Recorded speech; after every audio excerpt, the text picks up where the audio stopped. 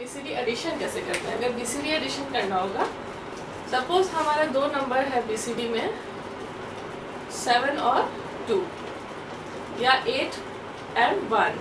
8 and 1 को हम add करेंगे तो आपका 9 आता है। तो 9 अगर हमको रिप्रेजेंट करना है बीसीडी में तो 9 को हम रिप्रेजेंट कर लेंगे, वो आपका वैलिड होगा। लेकिन अगर सपोज 8 + 2 किया और वो उसका रिजल्ट आएगा 10, तो 10 को हम लोग बीसीडी में जैसे नॉर्मली हम बाइनरी में रिप्रेजेंट करते हैं और 10 को वैसे हम इसको रिप्रेजेंट नहीं कर सकते हैं, क्योंकि 10 का वैलिड कोड 1010 नहीं है बीसीडी में। हमारा वैलिड कोड सिर्फ 0 से 9 तक का ही है 4 बिट्स में। तो उसके लिए हमें क्या करना होगा कि आपका कितने नंबर का कोड्स नहीं है, 9 के बाद 10, 11, 12, 13, 14, 15, 6 नंबर्स का वैलिड कोड नहीं है। मीन्स 0, 1, 2, 3, 4, 5, 6, 7, 8, 9 तक का वैलिड कोड्स है, लेकिन 10, 11, 12, 13, 14 एंड 15 इनका वैलिड कोड्स नहीं है।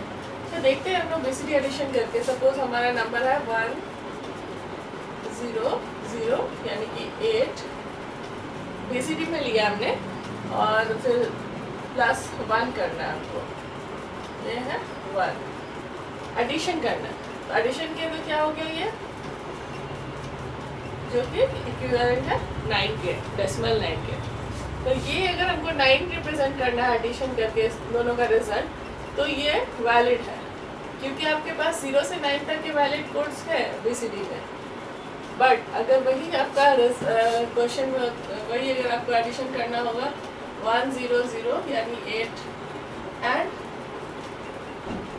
0, 0, 1, 0, 2, 8 + 2 अगर करना है तो उसका रिजल्ट क्या होगा।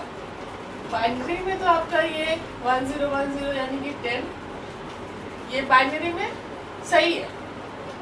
अगर हम कहें कि बाइनरी एडिशन है तो सही है, लेकिन अगर बीसीडी कहते हैं तो बीसीडी में ये गलत है। बीसीडी एडिशन करने के बाद अगर रिजल्ट आपका 9 से ऊपर आता है तो उसको हम 4 बिट्स में रिप्रेजेंट नहीं कर सकते, क्योंकि 9 तक के ही नंबर्स उसमें वैलिड हैं।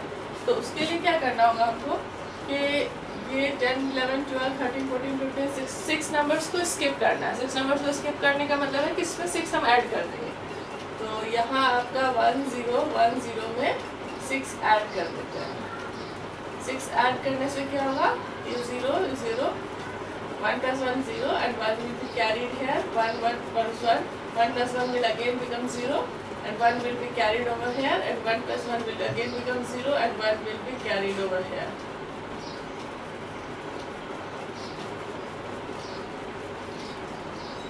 ठीक है, तो अब क्या करेंगे हम लोग, ये 0 अलग, ये 1 अलग, तो ये आंसर क्या हो गया आपका 1, 0।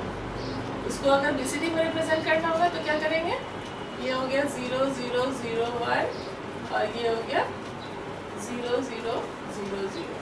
ठीक है, तो इसी तरह से कोई भी अगर बीसीडी एडिशन आपका 9 से बड़ा हो जाता है तो उसको बीसीडी में कन्वर्ट करने के लिए उसमें +6 कर देंगे।